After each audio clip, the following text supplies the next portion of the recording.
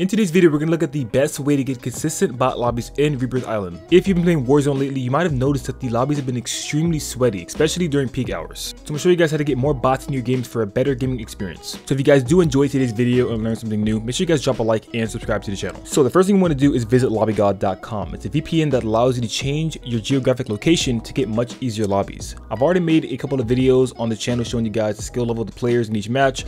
I'll do it once again in this video with Rebirth Island, but I'll have a link in the description to all of my previous videos using LobbyGod. If you visit the LobbyGod website, you can literally use the free trial to test it out and see if it works for yourself, so there's no risk. For those of you that are new, the VPN changes your geographic location, allowing you to get more bots in your lobbies. It's not always going to give you a full bot lobby, but it makes the chances of a lower skill players entering your matches much higher. And sometimes it will give you a complete bot lobby with literally no good players at all. So to start things off, you want to type in LobbyGod.com on your internet browser. You guys can go straight over to this website right here, LobbyGod Warzone Easy Lobbies.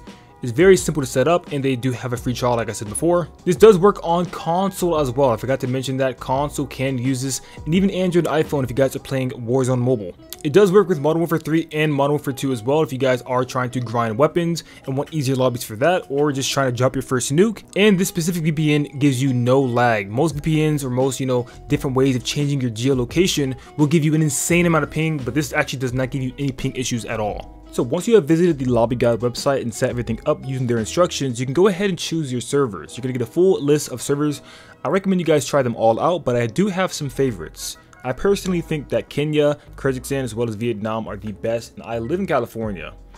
Now the most important tip from this is to make sure you do not play during the peak hours for that given location. So for example, if I want to play in Kenya, I do not want to play when it's peak hours in Kenya. That's going to result in some seriously sweaty lobbies. A lot of people that try out VPNs and claim they don't work are people that don't really understand peak hours and how to choose the right server according to the right times.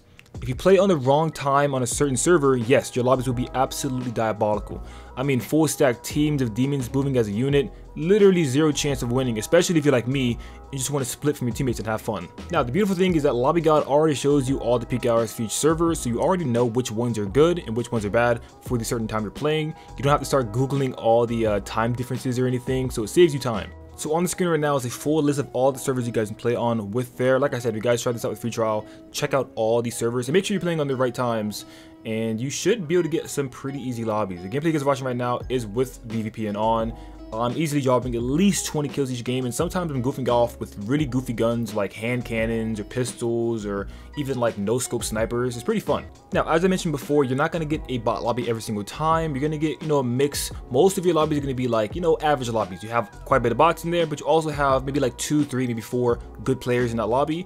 You guys will sometimes get an absolute bot lobby, but if you guys want to make your chances of getting bot lobbies even higher, where you're basically getting bot lobby after bot lobby, you want to let someone host that has a really low KD that's also using this VPN. I could not stress this enough. I actually kind of found this out by mistake, but if you guys have some friends or another account that has a very low KD that doesn't really have, the best game skill, if they're hosting with this VPN activated, you are going to get some seriously bot lobbies, like no sweats at all. The best player in the game besides you would probably have like a 0.7, 0.8 KD. Average in the lobby is probably like a 0.5, which is very low. I mean, these players aren't even facing your direction.